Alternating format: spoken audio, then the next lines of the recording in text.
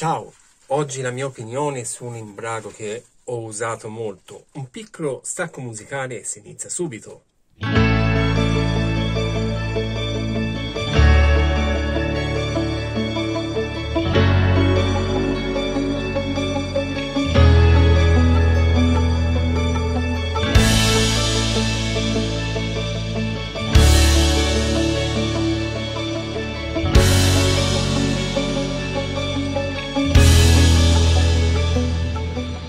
Ecco qui il mio imbrago della Edelrid, a cui tengo perché era l'imbrago che avevo per Capanna Margherita.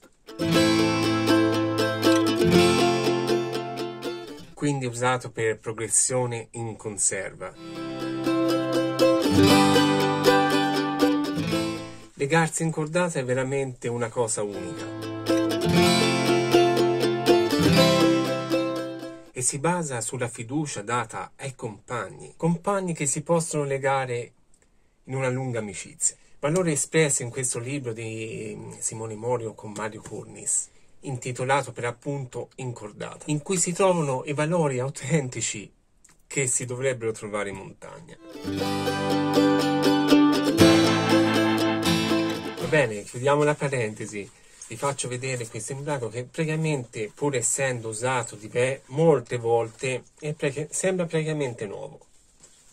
Ho ovviamente anche il kit da ferrata, solo che questo l'ho comprato su Decathlon in sconto e questo lo comprai su Private Sport, sempre in sconto.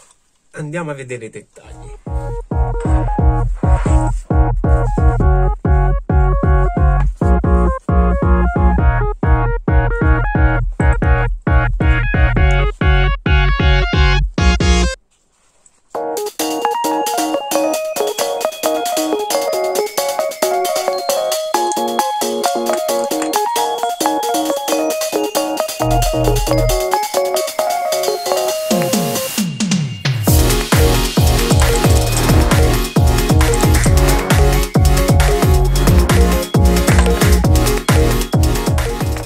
La particolarità di questo imbrago è praticamente una fascia larga, una imbottitura molto leggera fra l'altro, che lo rende molto comodo da utilizzare.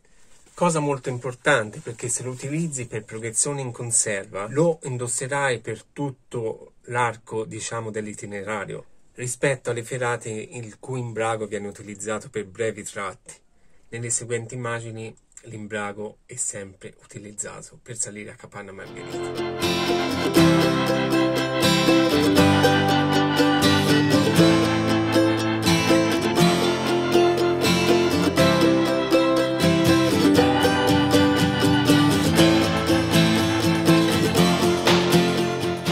Mentre per quanto riguarda il kit da ferrata, che chiaramente in conserva non serve, ti vorrei fare notare la sicurezza di questi moschettoni che non si aprono. Per aprirli bisogna premere qui, ecco qua. E tornano molto bene perché basta una piccola pressione con la mano, veramente leggera. E allo stesso tempo non si possono aprire quando non si devono aprire. Altra caratteristica è il peso. Sono veramente leggeri.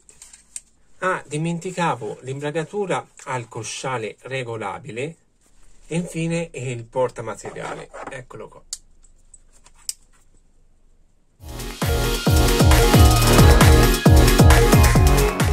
Non avendo legami commerciali con la Edelrid, questo kit entra a far parte delle mie genuine review.